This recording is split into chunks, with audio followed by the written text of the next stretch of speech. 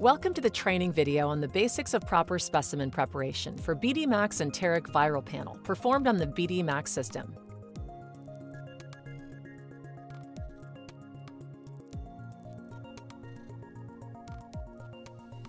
The BD MAX system offers you a simplified and automated workflow, allowing you to run up to 24 samples at a time with less than 1.5 minutes hands-on time per sample. You can get 24 patient results in about 3 hours with the BD MAX Enteric viral panel.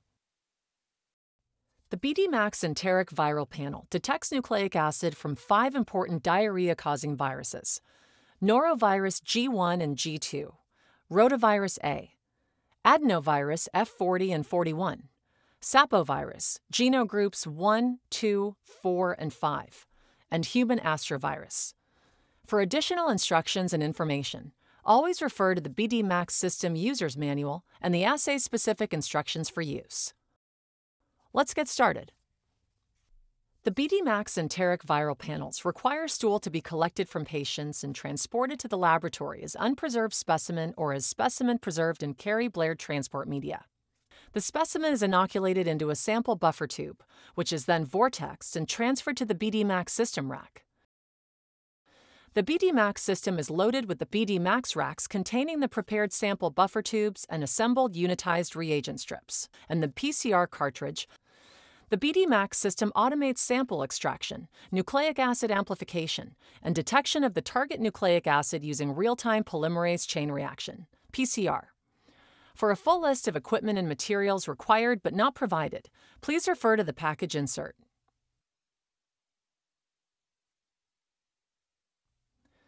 The performance and accuracy of BD MAX assays require that specimens and components are stored in a safe and stable environment.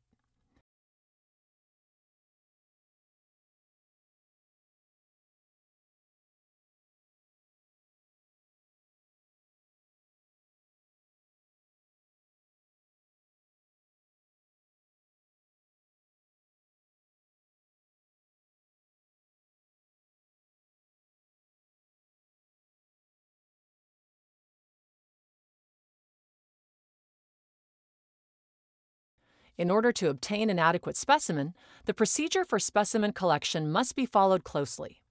For unpreserved specimens, transfer the liquid or soft stool specimen to a dry, clean container. Avoid contamination with water or urine, and avoid mixing toilet paper or soap with the specimen. Label the container and transport to the laboratory according to institutional standard operating procedures. For Carey-Blair preserved specimens, transfer the liquid or soft stool specimen to a 15 milliliter transport device according to the manufacturer's instructions. Avoid contamination with water or urine, and avoid mixing toilet paper or soap with the specimen. Label the container and transport to the laboratory according to institutional standard operating procedures.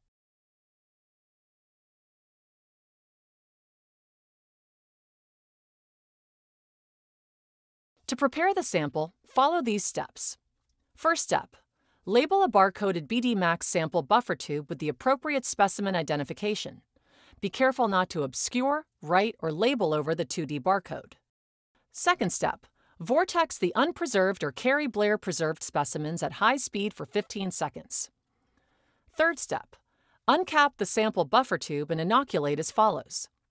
Insert a disposable inoculation loop provided within the kit until the entire loop portion is submerged in the specimen.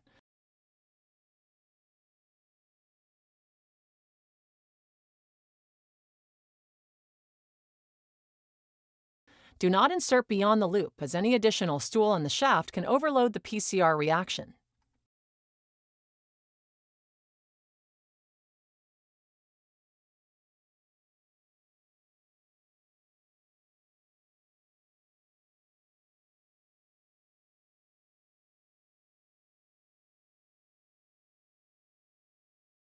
Then, insert the loaded loop into the sample buffer tube and express the specimen using a swirling motion. Please note, it's not necessary to remove the entire specimen from the loop. The solution in the sample buffer tube should appear tea-stained in color.